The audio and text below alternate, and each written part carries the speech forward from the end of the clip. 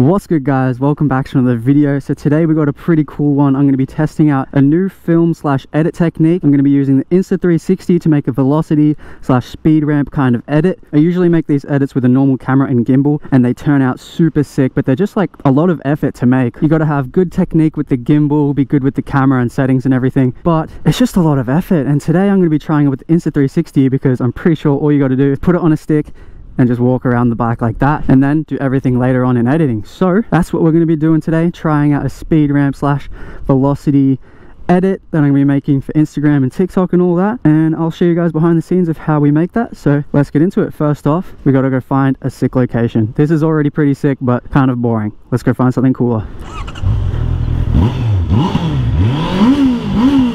Alright, we got a nice scenic cruise today. Let's have a bit of fun, stay safe and see what we get up to. Slid out of it there with traction control.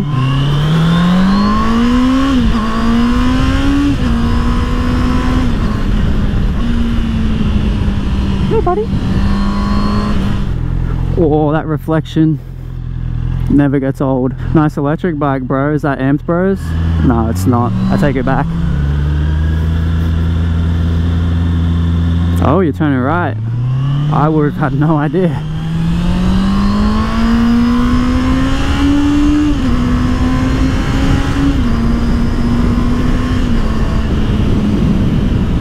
Look at the postie. Flooring it.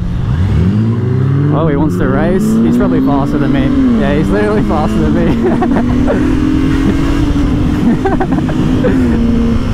Hey, this thing doesn't have much go, I'm telling you. It needs to be unrestricted. Did he blow his car up or some shit? Why is he pulling over? Jesus, did he?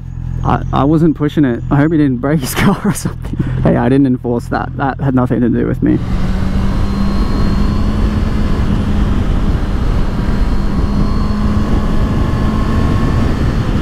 Perfect downshifts.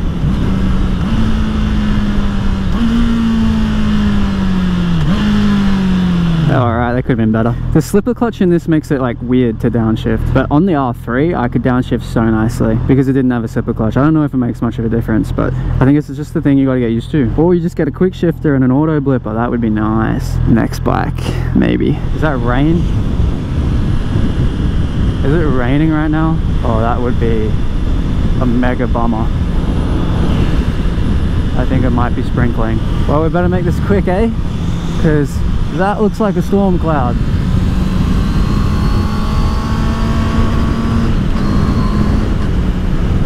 I think just here could be cool as long as I don't get in trouble, you feel me? Let's get it set up now. Okay.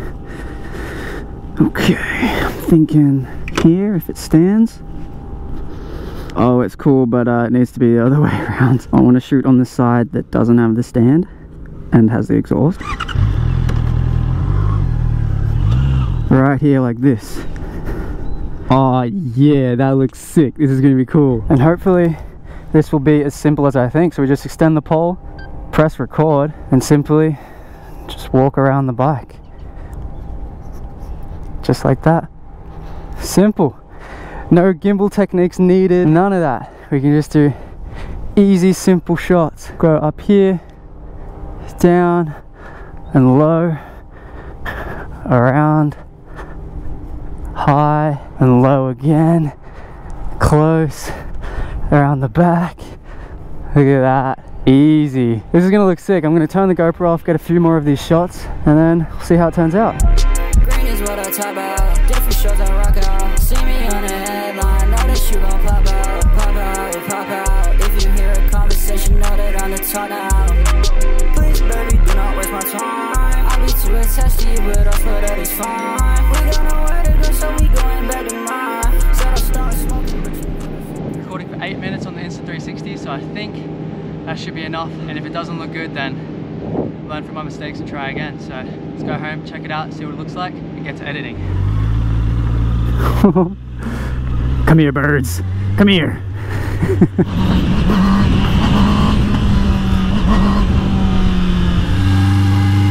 I swear I'm dragging knee right now.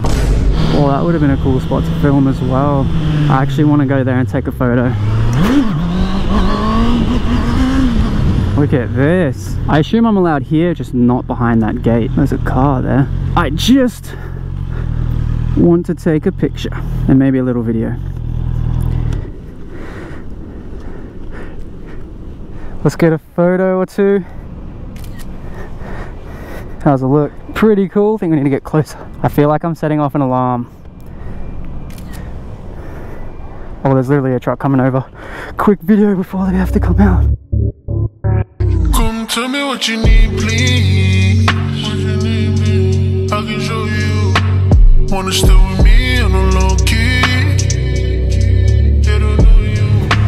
I shall really put a new piece. Let me show you. Wanna stay with me and the whole team. She don't want you. She just want a nigga who gon' get it right. Give it to me. Right around town in a new beat. Oh no, it's starting to rain. I'm feeling it. Oh no. I thought we were going to miss it. It's only sprinkling though, so it's not too bad. At least I got this ride in before it rained, because I think it's going to rain for the next week or 4 days, something like that. Got this ride in before then, so that's good. Body's so nice when you move.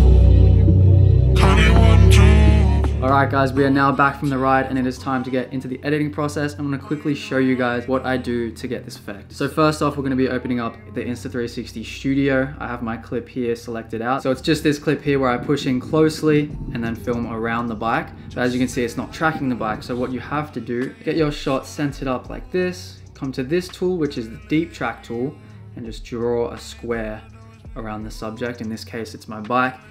Start tracking and it should just track. Sometimes it doesn't work properly, but hopefully this time.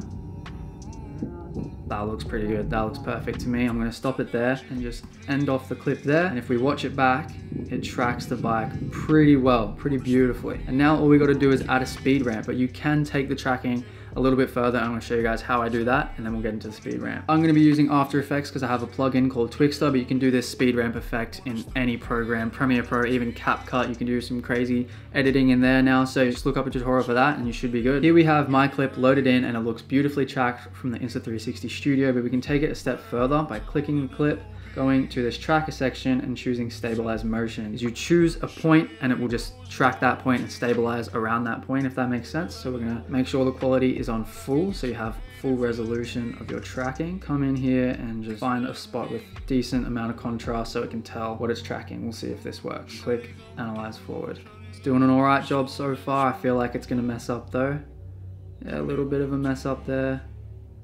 There as well. There as well, that was a pretty big mess up. We can analyze backwards and it will fix those problems. Yep, as you can see, it fixed those problems. Then we analyze forward again. And I'm gonna stop right there. I'm then gonna cut the clip, go back and just click apply.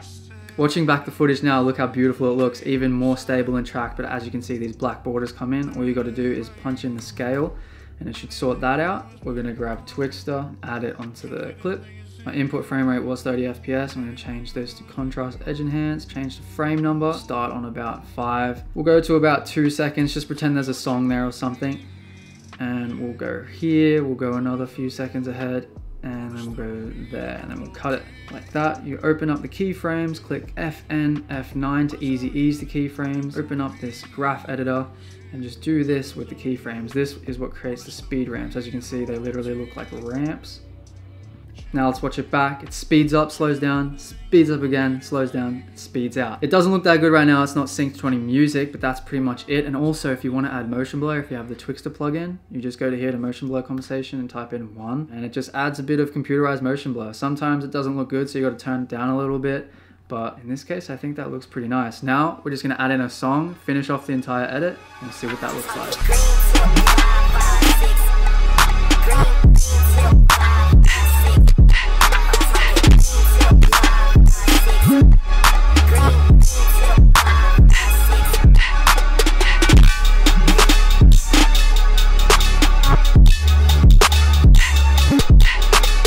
And there we have it, guys. That is the completed edit. I think it turned out pretty sick. I'm going to be posting that on TikTok and Instagram, so if you have the time, go check it out and show some support. Hope you guys enjoyed today's motovlog and sort of tutorial. If you learned anything new, please leave a like and subscribe if you haven't. Let me know what you guys want to see in future videos, and I'll see you all in the next one. What you need, please. What you need, I can show you. Wanna stay with me on a low key.